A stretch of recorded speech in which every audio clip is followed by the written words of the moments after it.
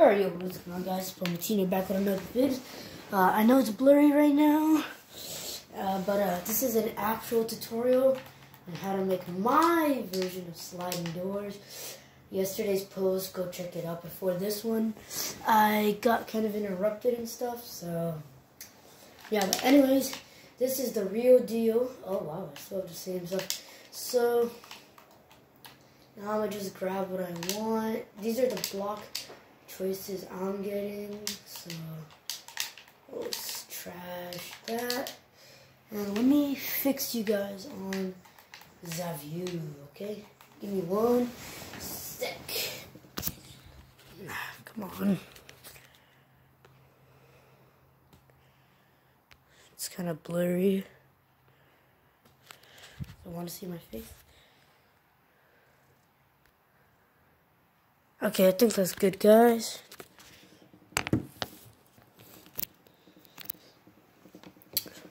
Okay, so the supplies is pretty simple.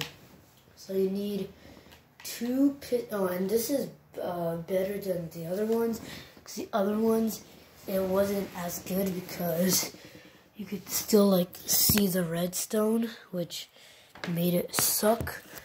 So that was that, and right now you can't see. Why is there such a glare? Okay, so there we go. So the materials you'll need is 2 sticky pistons, 2 levers, about this much redstone, maybe more, any block choice, and also get slabs. Now let's get right to it. So first thing you want to do, find an open area. So I'm gonna go here. I made a bunch. So yeah, that. Place 1 block down, then a lever, then place 2 redstone behind that. Test it to see if it works. Obviously it should work. So this is what we have so far. Lever, block, that. And no, I did not get this from other people. This is my tutorial. So yeah, I just thought of it because it it started from over there. So now make sure it works. Perfect. Now come all the way over here, place another redstone, and then get your block of choice. Wait, no, sorry, retry. So then you want to come over here, place another piston on top, 1 right here, 1 there. Piston, 2 blocks up the stairs. Then we come here, that. So you put 1 here, go all the way up. Now make sure this all works so far. Alright, we're good. Now let's cover this part up.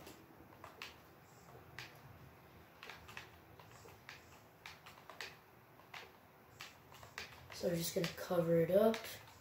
And be careful of this, that you don't want to cover that. So that's where our slab comes in. Try to make this clean as possible. It'll look way better. And what I mean by clean is make it so it's not, all busy, you could say. It just doesn't make it look any better. So, you know what? I'm just, to be so fresh and so clean, we'll just do this. There we go. Much, much better. Wait, but there's a mistake. No, there isn't. Oops, that was a mistake.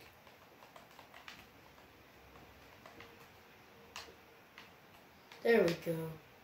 No, can't go there, so place. That's that. Now, also cover this up.